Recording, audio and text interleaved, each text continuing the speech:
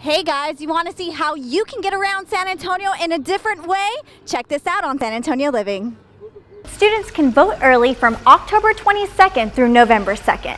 One of the polling places in San Marcos is LBJ Student Center. For Bobcat Update, I'm Christina Ochoa.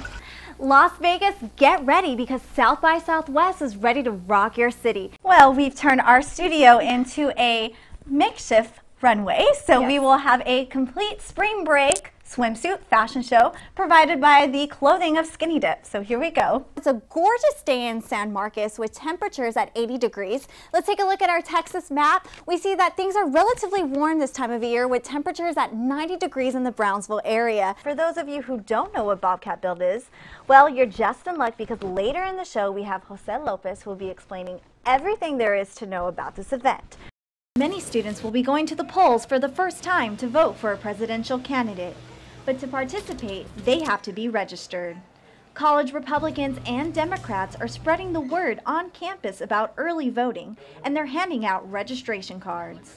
We've been out here in the quad every week trying to get students registered to vote, talking to them about why we feel our candidates are the best. Staying informed and getting involved are part of the process. This is our first time voting for most college students, so pretty much we should know what's going on. I think it's important for everybody, not just college students, but yes, everybody. It's very important to know about what's going on in your community, in the world, in your nation. Election Day is November 6th, but students can vote early from October 22nd through November 2nd.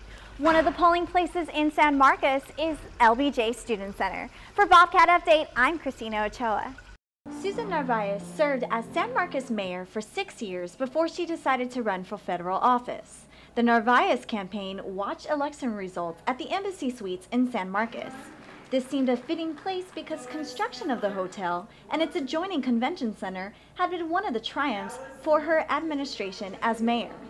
She and her supporters were hoping last night would be a victory party. Susan was the mayor in San Marcos 3 terms, and she worked diligently. I watched her work diligently to help that university become what it is today, grow and prosper. Among the many supporters attending last night's party were volunteers and interns who have worked for Narvaez. Working for Susan was wonderful. It was an overwhelming experience, but overall a good one. And I'm sure it's going to help me with my future career. Narvaez's campaign netted 32% of the vote against the incumbent congressman who is running for re-election in a newly drawn district. Doggett took 64% of the vote. Even in defeat, Narvaez says she felt her team had been victorious. And we can run the kind of race that our children and grandchildren can be proud of, and that they can say, oh, I can go out and speak my ideas, but I don't have to get ugly about it. And I think that's the victory in this. Reporting for Bobcat Update, I'm Christina Ochoa. Kentucky Center College is preparing for Thursday's one and only vice presidential debate. That means making sure alumnus Fred Vinson doesn't miss it.